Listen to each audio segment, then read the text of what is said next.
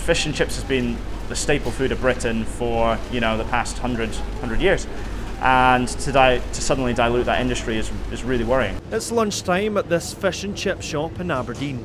The fryers bubble away, cooking a steady stream of orders, a golden crispy brown. But while the suppers are delicious, the price of making them is rapidly leaving a sour taste. Increase in prices of the produce has been astronomical. Oil, back at the beginning of 2020, it was £12.50 for a 12 kilo block of vegetable fat. What's it now? It's now £18.99. Wow. £18.99, and we've been warned by our supplier that that's due to increase again soon. It's going to be the most challenging time to run a takeaway business ever.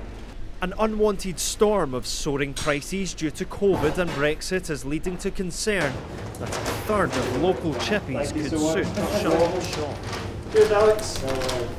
So here we have it, a box of fish and chips, a perfect partner when you're coming to the seaside on a day like today. Now this cost £8.50, that's up by 40 pence in just the last week, and Alex says that that's still not enough to cover all of his costs. Now the wholesale price of fish, haddock in this case, has risen by around 80%. If I wanted cod, then that's gone up by around 75%. The batter that it's cooked in has nearly doubled in price, and the wholesale price of a side, for instance mushy peas, well, that's gone up by around 120%.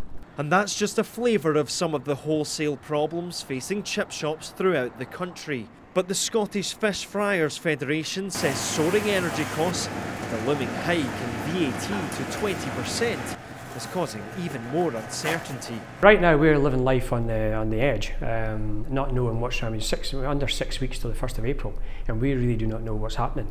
And we're holding out our hands saying, please, please help us. And you've just got to hope that our Chancellor's listening. It really is a critical point. For now, shops continue to trade as best they can, but after years of disruption, many fear more difficult days are ahead. Brandon Cook, STV News.